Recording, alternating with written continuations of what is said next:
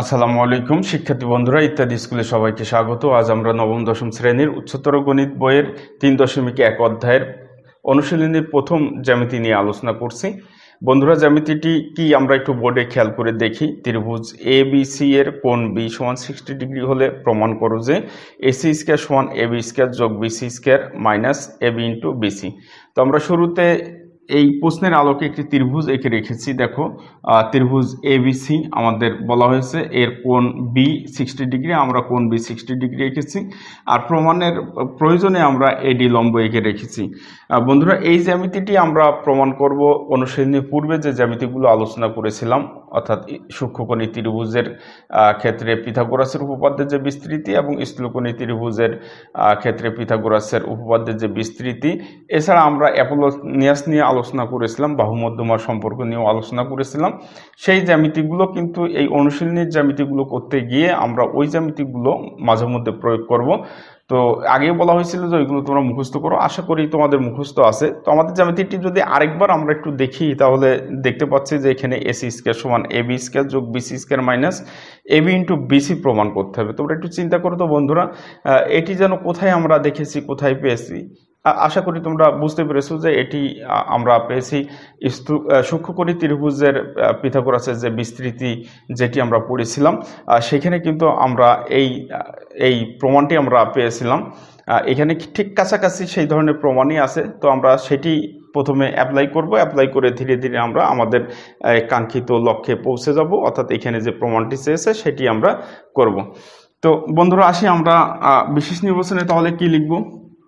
আমি এখানে ডিটেল লিখবো না, এই কারণে তোমরা জানো যে এর আগেও আমরা কি করেছি, শেষে একটি ভিডিও শেষে একটি হ্যান্ড নোট দিয়েছি, সেখান থেকে লিখে নিতে বলা হয়েছে। এখানেও একই,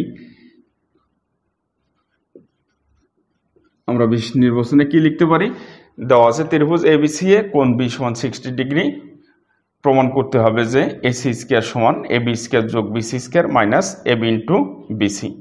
অঙ্কনে আমরা কি লিখব, আমরা অঙ্কনটা লিখব, অঙ্কনটা একটু লিখি। অঙ্কন এডি লম্ব বিসি আঁকি, বিসি এর উপর আমরা এডি লম্ব আঁকলাম। হ্যাঁ বন্ধুরা, এবার আমরা প্রমাণে আসি। যেহেতু আমরা বলছি যে এটা সূক্ষ্মকোণী ত্রিভুজের সেই সূত্র আমরা যদি প্রয়োগ করি, তাহলে আমাদের প্রমাণটা হয়তো করা সম্ভব হবে। তো আমরা দেখি। দেখো, কোণ বি কিন্তু সূক্ষ্মকোণ, তার মানে এবিসি সূক্ষ্মকোণ, আর সূক্ষ্মকোণ সংলগ্ন বাহু এবি এবং বিসি, আর সূক্ষ্মকোণের বিপরীত বাহু এসি। এখন আমাদের দরকার হয়েছে এক বাহুর উপর অপর বাহুর লম্ব অভিক্ষেপ। আমরা দেখি যে আসলে এক বাহুর উপর অপর বাহুর লম্ব অভিক্ষেপ কিভাবে আমরা পাই। তো আমরা দেখছি যে এখানে বিসি আছে, বিসি এর উপরে যদি আমরা এবি এর লম্ব বিক্ষেপ ধরি, যেহেতু সূক্ষ্মকোণের বিপরীত বাহু এটি নিয়ে আমরা কাজ করব না, আমরা কাজ করব এই বিসি এর উপরে এবি এর লম্ব বিক্ষেপ। তো এবি এর দেখো বি বিন্দুটা ভূমির এখানে লাগোয়া আছে, আর আমরা বলেছি লাগোয়া এখান থেকে যেহেতু লম্ব টানা যায় না, তাহলে এ থেকে যদি আমরা লম্ব টানি, সেটা কোথায় দেখো ডি বিন্দুতে ছেদ করেছে, তাই না, অর্থাৎ লম্বের পাদবিন্দু ডি। তাহলে আমরা বলছি কি, সেই ক্ষেত্রে আমরা বলছি যে এই বি থেকে ডি পর্যন্ত, আমি যদি একটু মুছে দিয়ে আলাদা কালি ব্যবহার করি, তাহলে দেখো এই যে বি থেকে ডি পর্যন্ত এটি হবে কি লম্ব অভিক্ষেপ। তাহলে আমরা বলতে পারছি কি যে বিসি এর উপরে এবি এর লম্ব অভিক্ষেপ বিডি। যেহেতু এডি আমরা লম্ব টেনেছি, এই কারণে কিন্তু আমরা বিডিকে এবি এর লম্ব অভিক্ষেপ বলতে পারছি। তো কোন বাহুর উপরে, সেটি অবশ্যই বিসি বাহুর উপরে এই লম্ব অভিক্ষেপটা পড়েছে। দেখো এই এবি এর একটা ছায়া পড়েছে, সেটি হবে লম্ব অভিক্ষেপ। তো বন্ধুরা, আমরা সে কথাই লিখবো এখানে। ত্রিভুজ এবিসি এ, ত্রিভুজ এ বি সি এ, আমি আবারও বলছি, আমরা এখানে প্রয়োজনে যতটুকু লেখা দরকার ততটুকু আমরা লিখব। কোণ এ বি সি সমান 60 ডিগ্রি, এটি কিন্তু সূক্ষ্মকোণ। আর কোণ এবিসি এর বিপরীত বাহু, কোণ এবিসি এর বিপরীত বাহু এসি, এবং কোণ এবিসি সংলগ্ন, তাই তো, সংলগ্ন অপর দুই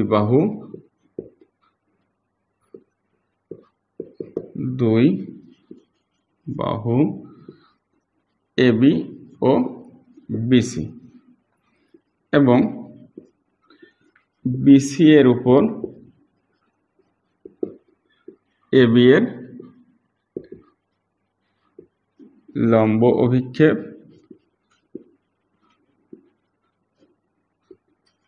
বিডি। অতএব সূক্ষ্মকোণের ক্ষেত্রে, তাই না, আমরা লিখতে পারি কি, সূক্ষ্মকোণী ত্রিভুজের ক্ষেত্রে পিথাগোরাসের, আমি অত লিখছি না, পিথাগোরাসের বিস্তৃতি উপপাদ্য যেটি, সেই অনুসারে আমরা লিখতে পারছি কি, দেখো এই যে সূক্ষ্মকোণ, এই সূক্ষ্মকোণের বিপরীত বাহুর উপর অঙ্কিত বর্গক্ষেত্র বলা হয়েছে এটাই। এই সূক্ষ্মকোণ সংলগ্ন যে দুটি বাহু আছে তাদের উপর অঙ্কিত বর্গক্ষেত্র, তো আমরা লিখলাম, এবং একটির উপর অর্থাৎ বিসি এর উপর, আমরা লিখি এখানে বিসি এর উপর অপর যে বাহু আছে সূক্ষ্মকোণ সংলগ্ন, সেই বাহুর যে লম্ব বিক্ষেপটা, সেই লম্ব বিক্ষেপের অন্তর্গত আয়তক্ষেত্র, তার মানে লম্ব বিক্ষেপ বিডি তার অন্তর্গত আয়তক্ষেত্রের দ্বিগুণের সমষ্টি সমান। তো 2 দিলাম। আর সূক্ষ্মকোণের ক্ষেত্রে বলা হয়েছে কি, কম, অর্থাৎ সূক্ষ্মকোণ সংলগ্ন যে দুটি বাহু আছে তাদের বর্গক্ষেত্র থেকে এক বাহুর উপরে অপর বাহুর যে অন্তর্গত আয়তক্ষেত্র হবে, সে আয়তক্ষেত্রের দ্বিগুণ পরিমাণ কম হবে। এটা কিন্তু সূক্ষ্মকোণী ত্রিভুজের ক্ষেত্রে বলা হয়েছে। তো আমরা সেটি এখানে লিখলাম। লেখার পরে আমরা একটু দেখছি যে এখানে প্রমাণের দেখো অনেকাংশই চলে এসেছে, অর্থাৎ এসি স্কয়ার তো চলে আসলো, তারপরে এবি স্কয়ার এবং বিসি স্কয়ার চলে এসেছে। কিন্তু সমস্যা হয়েছে যে আমরা যদি এখানে প্রমাণটা লিখে রাখি, দেখো এসি স্কয়ার সমান এবি স্কয়ার যোগ BC square minus AB into BC. তো এখানে দেখো বিসি আছে কিন্তু 2বিডি নাই, বিসি আছে, আমাদের এবিটা নিয়ে আসতে হবে। এখন দেখি আসলে এখান থেকে এবি আনা যায় কিভাবে।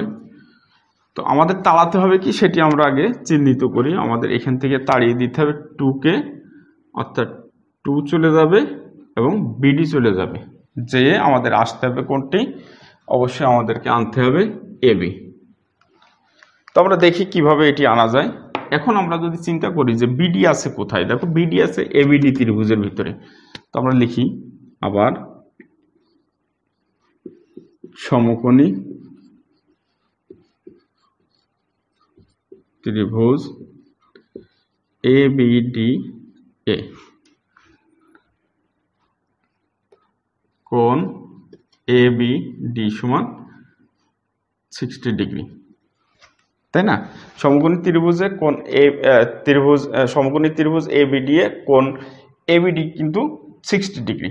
তো এই সমকোণী ত্রিভুজ হতে আমরা তাহলে কি পাচ্ছি, দেখো অতএব ত্রিভুজ এবিডি হতে পাই, আমরা জানি কি আমাদের দরকার এখন বিডি, বিডিকে তাড়িয়ে আমরা আনবো এবি। তো বিডি আর এবি আমরা আগে চিহ্নিত করি। দেখো তাহলে বিডি আর এবি, বিডিটা কি হচ্ছে ভূমি, যেহেতু এটি লম্ব তাহলে বিডি হচ্ছে ভূমি এবং এবি হচ্ছে অতিভুজ। তা ভূমি আর অতিভুজ দিয়ে আমাদের যে সূত্রটি আমাদের জানা, যেহেতু এখানে কোণ আছে, সেটি আমরা এখন লিখব। তাহলে আমরা কি লিখব, দেখো cos 60 ডিগ্রি সমান ভূমি বাই অতিভুজ, তার মানে বিডি বাই এবি লিখতে পারি, তাই না। হ্যাঁ বন্ধুরা, তারপর দেখো cos 60 ডিগ্রি মান কত, আমরা জানি cos 60 ডিগ্রি মান হাফ সমান বিডি বাই এবি। এবার আমরা আর গুণন করে দিই।